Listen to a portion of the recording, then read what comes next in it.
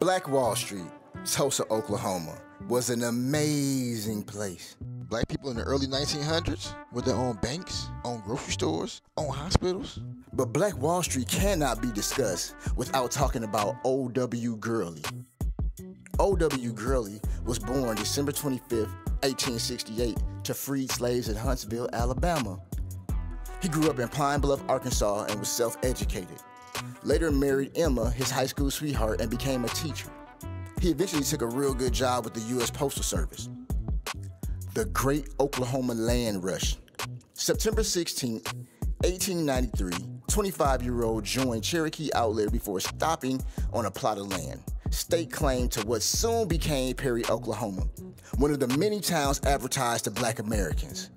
Gurley invented the area for Black families.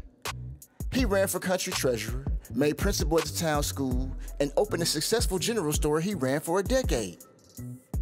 How the big money was made. By the turn of the century, they heard tales of an oil well named Ida Glen No. 1 in Tulsa that was making folks rich. It was the first find in a mid-continental oil field. Gurley wanted in and sold his store and his land in Perry, Oklahoma to move 80 miles to Tulsa, Oklahoma in 1905. When he got to Tulsa, he purchased a large plot of land to start a city. Then he looked for upwardly mobile blacks, such as himself, looking for an opportunity. After the Emancipation Proclamation, the black folks could now claim land. So they moved through Kansas in the 1870s and the 1880s. They soon went through Gurley's path through Oklahoma in the 1890s. Gurley knew freemen and sharecroppers would make their way to Oklahoma, so he built a grocery store on a street named Greenwood. Greenwood was named after a town in Mississippi. Gurley subsidized his land and turned it into residential and commercial lots. Greenwood soon became a beacon of wealth. Education and advancements rivaled New York, Chicago, and Atlanta. Doctors, lawyers, and realtors flourished. Luxury hotels were built and millionaires were minted. Because of all this, when Booker T. Washington arrived, he deemed Greenwood as the Negro Wall Street.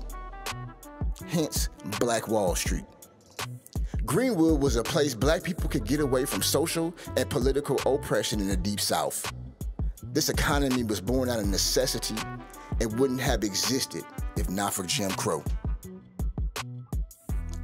In 1921, the Greenwood district of Tulsa, Oklahoma, also known as Black Wall Street, was a prosperous and thriving African-American community. However, on May 31st and June 1st of that year, a white mob attacked the area, killing an estimated 300 residents and injuring hundreds more. The mob also burned and destroyed over 1,200 homes and businesses. The exact cause of violence is not entirely clear, but it is best believed to have been sparked by a false accusation of an African-American man assaulting a white woman. The event is now known as the Tulsa Race Massacre.